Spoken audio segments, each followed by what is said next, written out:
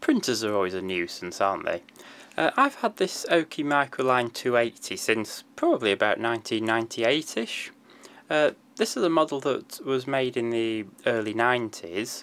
I think it was actually a successor to some that they made in the 1980s. And they actually carried on making it in the form of the 280 Lite in the 2000s, and more recently, which I only found out recently, they made a 280 Eco version in the 2010s, and they've all been discontinued now, unfortunately, but this is sort of a product line that's had a very, very long lifespan. And this is an interesting printer because it's actually quite a small form factor.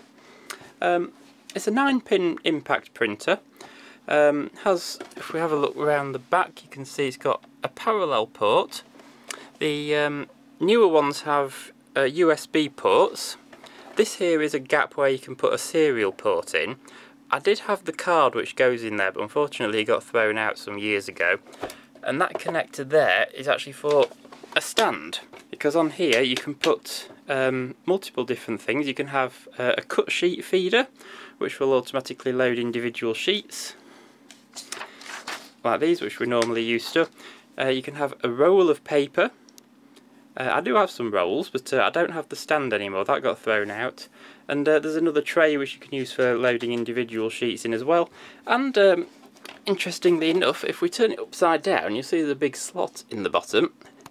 You can actually feed tractor paper in through the bottom. So if you put this on a stand, you can feed the paper in through the bottom and then out the top, or you could put the paper behind the printer and have it come in and then back out. So you can do pretty much whatever you want with it, but this has never worked.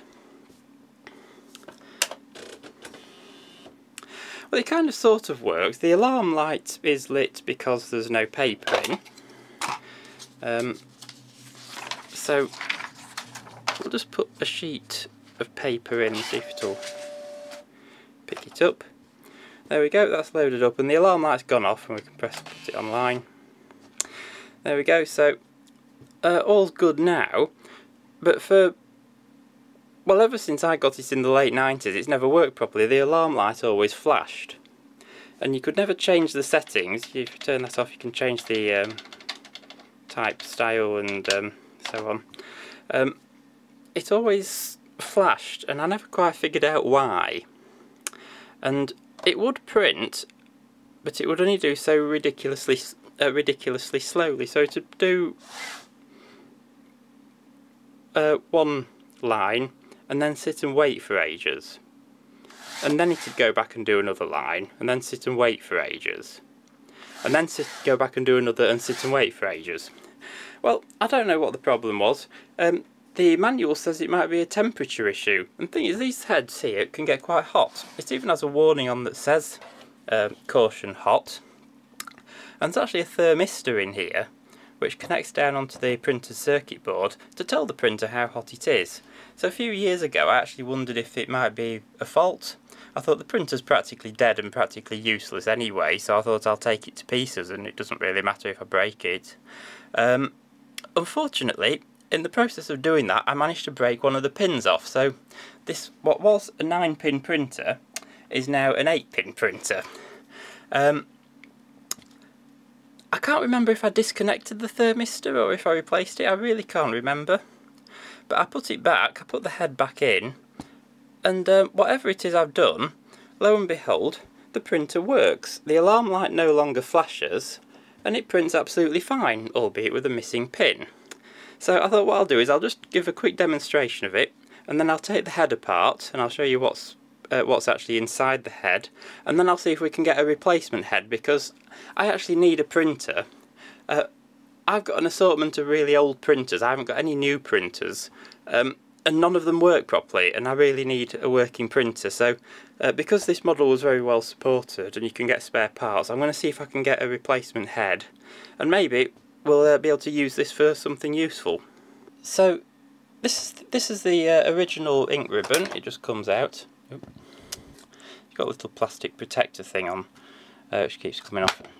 Don't matter about that. This is actually the original ribbon from the 1990s. I have actually used this to print on odd occasions since I got it, but I've never used it enough to exhaust the ribbon, and well, this must be 25 to 30 plus years old, this ribbon, and it still works. It's not completely dried up yet in all that time. So to do a test page, what we have to do is switch it off.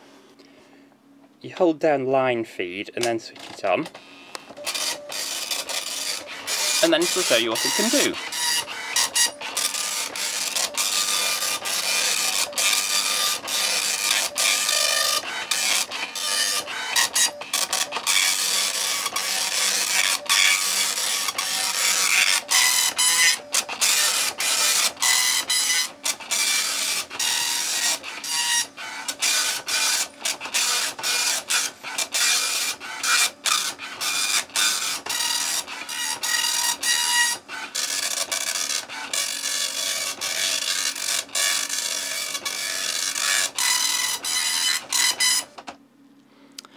There we go, so that's the demo page.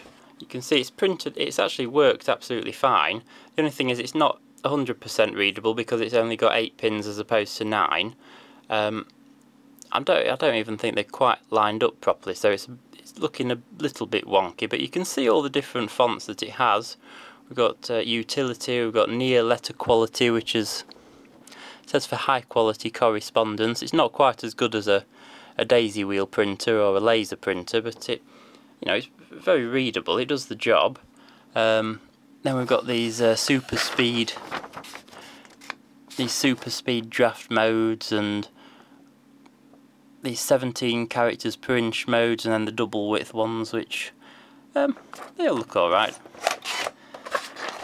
This is only a 9-pin printer, so it's not the same sort of quality that you get of a 24-pin printer, but again, it's quite serviceable, and it's only a very small printer as well, so it's about as good as you'd expect.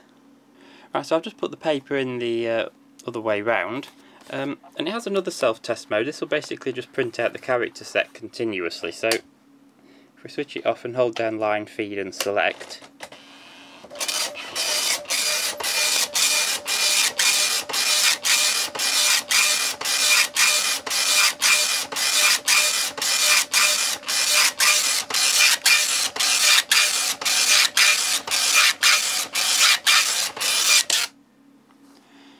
it just does that continuously.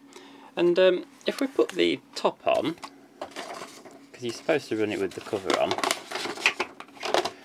it does actually do quite a good job of making it a little bit quieter.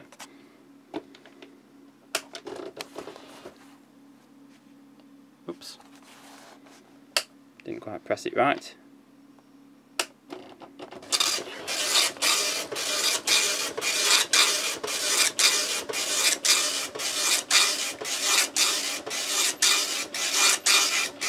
It's a bit quieter with the lid on, but it's still a bit loud when you're using it in a house rather than an office or a workshop or anything.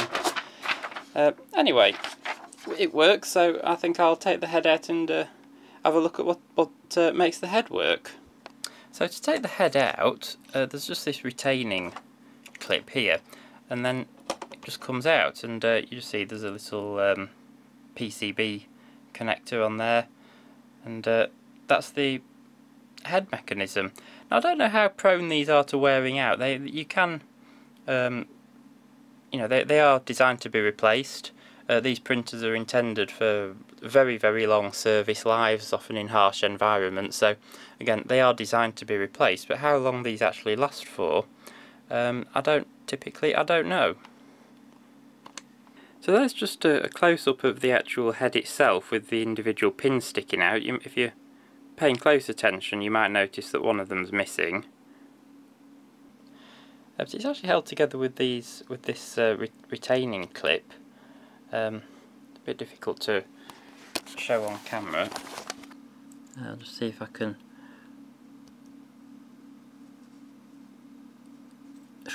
pry that off somehow. I wouldn't be surprised if you're supposed to use a special tool for this. One of them's already undone, and then basically the whole thing just falls to pieces. So that there is just a big heatsink to help keep it cool. This here is basically some potting compound, to attach the circuit board. I think I've had a go at removing this. In fact, yeah, you can actually see what I've done. These connections here are where all the solenoids for the pins are connected, and I think this in the middle, which we can see if you're paying close attention, you might notice the there's no solder on. I think that's where the thermistor was, or is. So that's probably why it's not showing the error.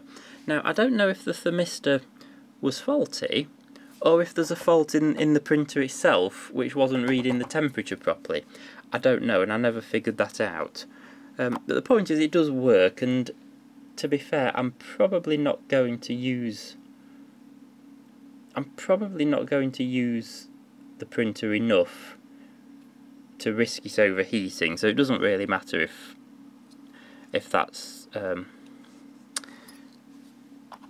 doesn't really matter if it's not reading the temperature properly.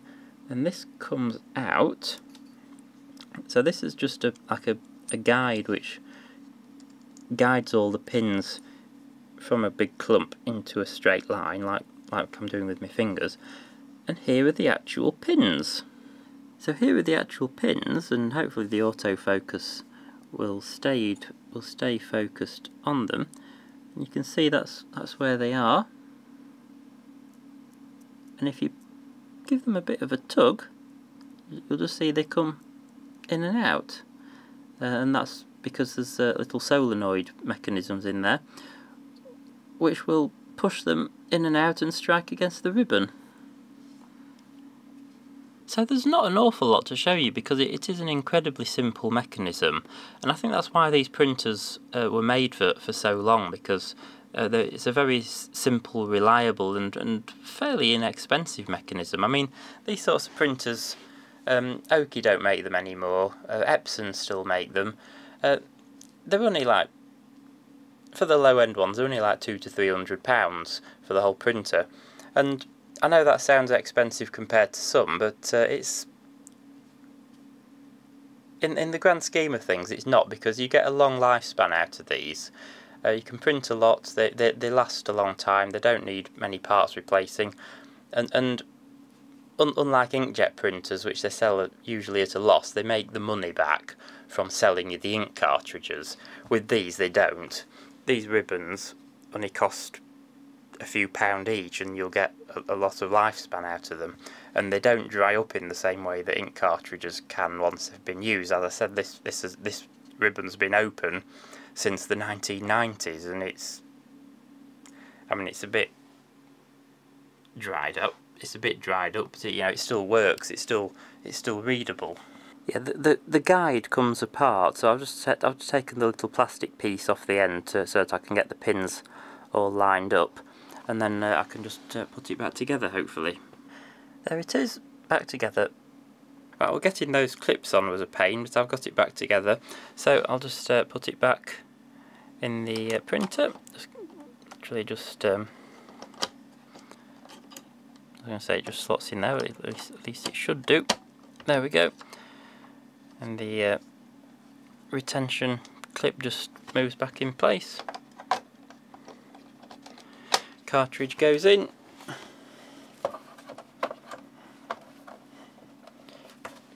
And the power goes on. So while I've got the screwdrivers out, we might as well have a quick look inside. This is the platen knob, this is where the paper goes in.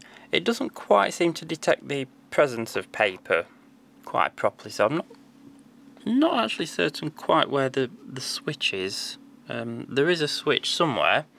It might be, I don't know actually.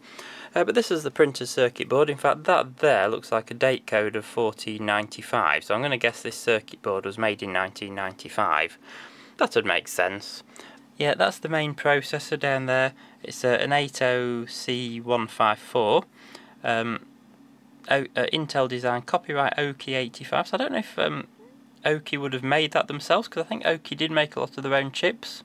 Or Intel might have made it, or it might be a microcontroller, an Intel microcontroller with Oki software. I'm not actually sure. There's another one there. Oki M6990, I think that says. I don't know what that is. That there's got a label on it, so that's probably an EEPROM. And here we've got the power supply. We've got a nice big transformer. There's some stuff here. I'm not going to have a detailed look at that. I'm going to guess it's probably a linear power supply. The newer model is called a 280 Eco, so I wouldn't be surprised if they just replaced the power supply with a switch mode power supply that's more efficient. Anyway, you can see compared to a laser printer, there's really not that much going on. There's very little in the way of electronics. When you open a laser printer up, there's just motors and rollers and absolutely everything. There's circuit boards and cables going all over the place, and there's absolutely sod all in here in comparison. This is where you'd plug in the serial card if you want an RS-232 interface. Looks, there's a knockout plug here on the plastic, and there's some solder pads there. Yeah, I don't know what that would have been for. But here's the dip switches. You can configure it to do different things, probably different fonts and different sizes. I can't tell you off the top of my head what they are, but they are all explained in the instruction manual. So if anyone's watching this and wants to know how to configure it, Oki did include an instruction manual, and you can download a copy from their website. So there is proper documentation available. And yeah, we can see on the plastic there's a mould date code of 1995. So yeah, I think this date's from 1995. So it's 2025 now. So I think that makes this 30 years old. So just before I put it back together, we'll just have a quick look at this mechanism. This here is just to switch between individual single sheets and tractor feed. You can see the rollers in there move when I pull the lever. In that position for single sheets, it grips it against the platen nicely. If you do that one, it's a bit looser because the sprockets on here grip onto the tractor feed paper, and you can undo these and move them around to accommodate different sizes of tractor feed paper, and you can do the same on the other side. This here is just the paper holder, which pushes the paper against the platen. There is a switch in there somewhere, because if there's no paper, when you open it up, it automatically feeds the paper through. I think the switch is somewhere down there probably. Probably want some contact cleaner because it seemed a bit iffy earlier. And I think that there will be the motor that drives it. So nice and easy to get apart and take back together. There's a little port here which you can undo to get access to the dip switches down there. Just 2 screws to get the cover off and a couple of clips on the back. And the platen knob just goes into the side like that.